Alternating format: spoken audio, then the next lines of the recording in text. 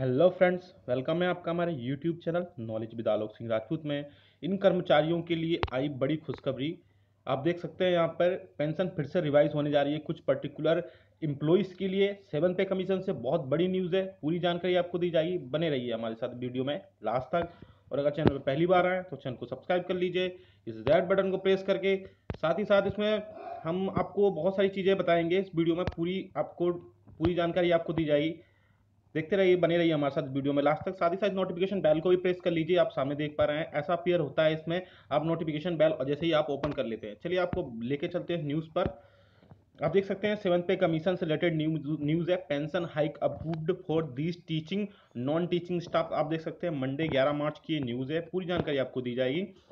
With model code of conduct kicking in ahead of Lok Sabha election 2019, it has now become clear that the central government employees are not going to get a pay hike in their fitment factor anytime soon।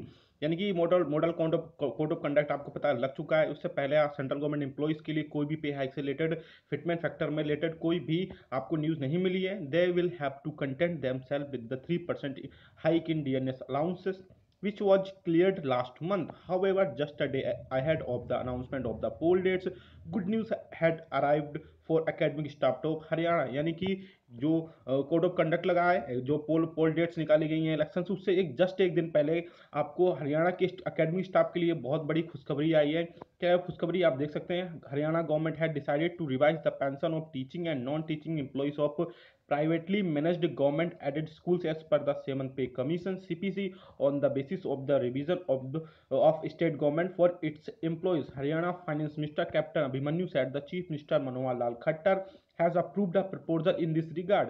He said the pension rules introduced for privately managed government aided schools would be followed while revising the pension of these employees। Captain Abhimanyu said that the finance department has already given its concurrence for revision of pay scale as per 7 CPC of the teaching and non-teaching employees of aided schools on January 3, 2018। Now, the pension of these employees would be revised as per the 7 CPC on the basis of revision of state government for its employees।